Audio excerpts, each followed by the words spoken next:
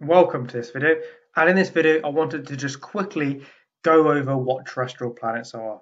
What are they? What's the classification for making a planet a terrestrial planet as opposed to something like a gas giant or something else like that?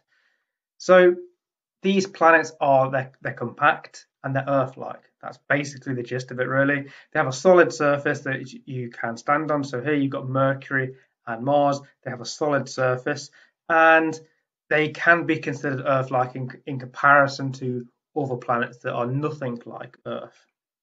Now, the density-wise, they are approximately twice the density of a typical rock, and that's because they're made of rocks and metals, and they will typically have like an iron core as well.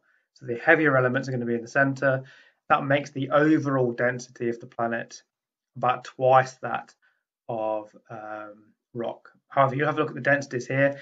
Mars, Venus, Mercury, they all have a fairly similar density, but Mars is a little bit less dense than the other ones. Now, size comparison, we've got Mercury on the left, and that's our smallest one, and then you have Mars, which is on the furthest right. That's the next smallest. And then Venus and Earth are actually fairly similar in size. So Venus is a little bit smaller than Earth, but Earth is the largest terrestrial planet that we have. Now, something that all of the terrestrial planets show evidence of, and actually planets in general will show evidence of this, is planetary differentiation. And what does that mean? Well, it means that they have like a layered structure. So during the formation process, they heat up, there's melting internally, and because of that, the heavier elements will essentially sink to the bottom, to the center of the planet. So you get your heavier stuff there, like your iron core, and then you get lighter and lighter stuff as you get to the crust.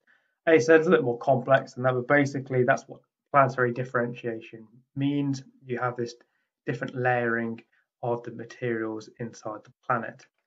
Now, if you have a very small object like an asteroid, that isn't going to happen. They're not big enough, they don't get hot enough to then actually have that layered structure. They don't become differentiated. But as they get bigger and bigger, they do become differentiated. And it's not just planets that do have this, although all planets will show evidence of this. You can get minor planets, dwarf planets, even large asteroids can become differentiated where this occurs. But the terrestrial planets all show evidence of planetary differentiation.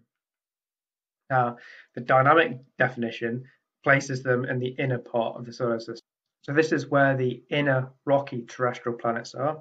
And then you have your outer gas giants further out. So the dynamic definition says that they're Earth-like as well as where they are, their orbits, things like that as well, not just their composition.